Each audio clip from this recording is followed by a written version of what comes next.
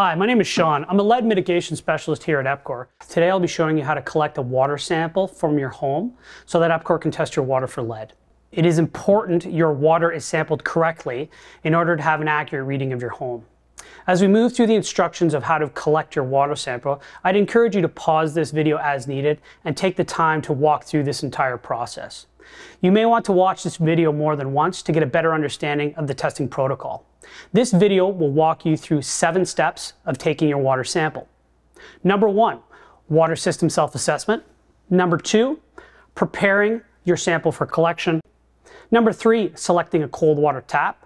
Number 4, collecting your sample.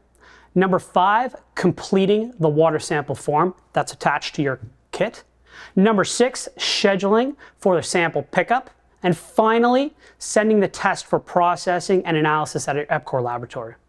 Before we get started with our water sample, we'll need to do a water system self-assessment to ensure that the sample is being taken correctly from the water source and that the water we are sampling today is not going through any type of filtration like a water softener or an undermount filter.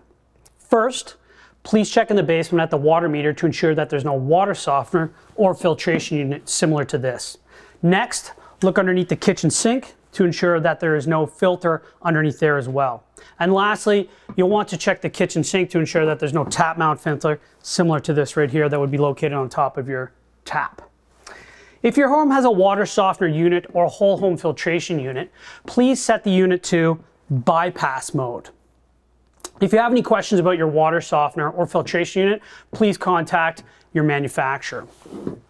If you have an undermount filter or kitchen sink filter, the process there is a little bit different. You'll want to set the bypass mode on the right-hand side of the unit. Your model may look a little bit different other than this, but the process to put the filter into bypass should be the same. To summarize, there are a few important things to remember before getting started. Do not sample through a filter. If there is a filter connected to your kitchen sink, ensure that the filter is put on bypass when collecting your water sample. Do not sample from a tap that has a water softener attached, often located in the basement. And if you have an aerator on your tap, do not remove or clean it prior to the sample collection. All right, now let's move on to preparing the sample for collection. Prior to sampling, you should select a time when the water will not be used within your residence. The sampling process will take approximately 30 minutes and no water usage should be used within the home. Often customers find it the easiest time to sample first thing in the morning before any household activities. If you live in a multi-unit building, such as a 3-plex or 4-plex, it's not necessary to restrict the water during this time. Just make sure you do not use the water in your unit during the 30-minute stagnation period.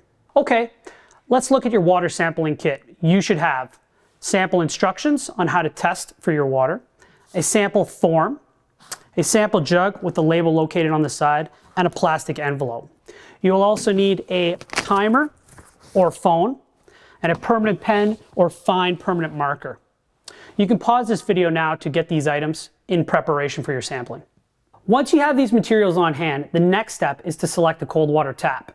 You need to choose a sample location based on where the water is most often used for drinking and cooking purposes. This most likely will be your kitchen sink. Do not sample through your spigot if you have one, which may be a secondary smaller filter located on the right or left-hand sides of your sink. If you aren't able to use these taps in the kitchen, you may choose an alternative such as a bathroom or laundry room. You will be collecting your cold water sample, so select a sample location that you're familiar with in order to position the handle for cold water only. Now that we've selected a cold water tap, let's move on to collecting a water sample and completing your water sample form. Before we collect the sample, it's important to note that we require a 30-minute period of no water usage in home. This is called the stagnation period. That means no other taps in the home should be used during this period of time. No flushing of toilets, no doing the laundry, or using the dishwasher. Make sure you communicate this with your household members. Here's a quick overview of the collection process. We'll begin this with a 5-minute flush of the cold water tap. Then we'll write down the stagnation period start time. Follow this with the 30-minute stagnation period, and then we will write down the stagnation end time. And then finally, we'll collect the water sample. Turn your tap on fully with cold water. Start your timer and allow the tap to flush for 5 minutes. Don't walk away from your tap. Make sure you keep an eye on the water in the sink so that it doesn't overflow. Once the tap is flushed for 5 minutes, turn it off and reset your timer for 30 minutes. This 30 minutes is called the stagnation period, where there must be no water usage within the home. Remember to write down the stagnation start time on your water sampling form and label located on your jug. An example, this morning we'll be starting at 8 a.m. Place your jug underneath the tap as a reminder for the 30-minute stagnation period and not to use water. Once your timer has reached the 30 minutes, write down the stagnation end time on your water sampling form and again on the label located on your bottle. For example, this morning we started at 8 a.m. We'll be finishing at 8:30 a.m. Now it's time to collect the sample. Grab your sample jug and place it below the tap if it's not already there. Remove the cap and remember to turn on the water slowly in order to fill the jug to the indicator line. It's important to note that you capture all of the water.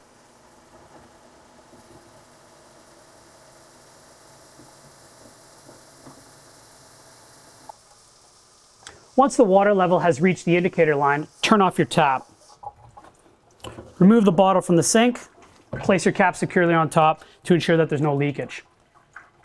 So after you've taken your water sample, please fill out the remainder of the water sampling form that was provided with the sampling kit. This will ensure you receive your results in a timely manner. Please fill out the entire form to the best of your knowledge and call or email us if you have any questions or concerns. Once you've completed your water sample form, feel free to fold it in half. Place it inside the envelope provided and seal accordingly. Please contact us to arrange for pickup. On the day of pickup, please place your water sample outside the front door where it was located. If your sample goes outside and you're worried about it freezing, don't worry, it won't affect the water quality sample. Please make sure your sampling kit is outside of any pets or reach of younger children. Once your sample has been collected by EPCOR, it'll be inspected. Due to our stringent laboratory rules regarding the collection of water samples, samples that do not follow our collection instructions will be rejected.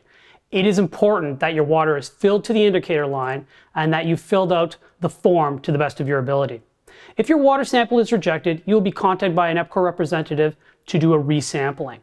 Acceptable water samples will be sent to our laboratory for analysis.